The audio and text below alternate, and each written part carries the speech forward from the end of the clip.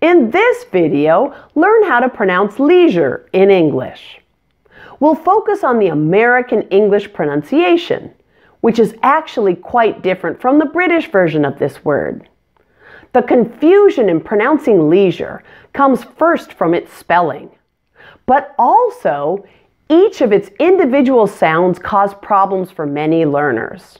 It includes an L sound, a long E, the unusual zh sound, and the very common sound.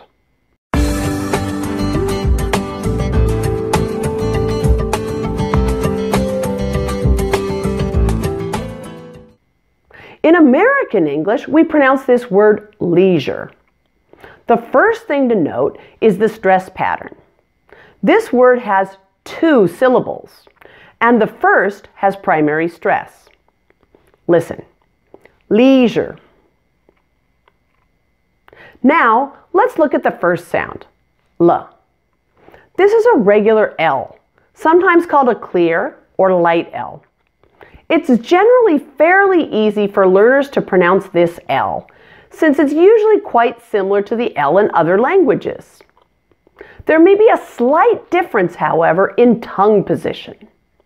For the light L, the front of your tongue is just behind your upper front teeth, touching the hard bony area called the alveolar ridge. Hold your tongue there for a moment. Don't release it too quickly. La. The next sound is a long E. You likely have a similar sound in your language, but what makes the English version different is that it's held longer and has a glide and is almost a diphthong. Now, a diphthong is 2 vowel sounds that are blended together to create one sound. So for this E, you want to really stretch it out, and you want to also spread your lips into a smile, like this. E, E, Lee. The third sound is the zh sound. This sound is not very common in English. If you don't have this sound in your native language, let me show you how to pronounce it. Start from the sh sound, or sh. Make sure your lips are rounded and tense, like you're going to kiss someone. And then there's a long stream of air down the middle of your tongue. Listen as I do it. Shh. Shh.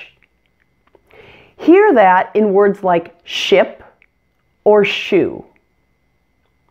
Now, in order to pronounce the zh sound, we're going to add voicing to the sh, like this. Zh. Zh. So you'll notice I have that same mouth position for the sh sound. I'm just adding my voice. So I'm making sure that the vocal cords are turned on here in my throat. So you hear this zh sound in words like massage, television, and measure. Want more practice on that sound? Take a look at my zh sound video. And the final sound in the word leisure is the sound.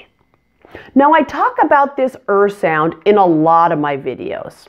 It's a very high frequency sound in American English, so you really need to master this if you want to speak clear American English. To pronounce the sound, your tongue is going to float freely in the middle of your mouth.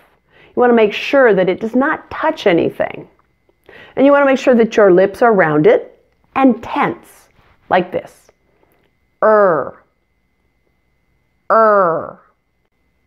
This is the sound in the endings of words like water and doctor. Watch my video for more instruction, practice, and to learn the several common spellings for this sound. This is really tricky. The spelling is not consistent at all for this sound. So please take a look at that video to learn those typical spellings. Since the sound is in the word ending here, it has weak stress. So make sure to pronounce it more quickly and quietly than the first syllable. Listen as I do it. Leisure. Leisure. Now let's say it together. Leisure. Leisure. And now let's practice in some sentences. My grandmother lives in Leisure World.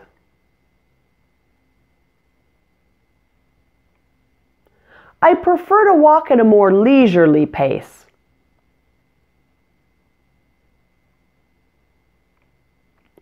What do you like to do in your leisure time?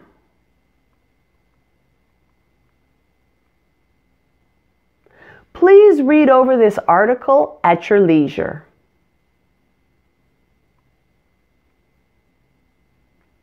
I hope you found this video helpful. If you'd like more personalized help, please take a look at my website or contact me directly to find out more about working with me to improve your English speech and reach your English language goals more quickly. My website is accentcoachnicole.com or email me at nicole@nwsoar.com. You'll also find this info in the written description of this video. Thanks for watching.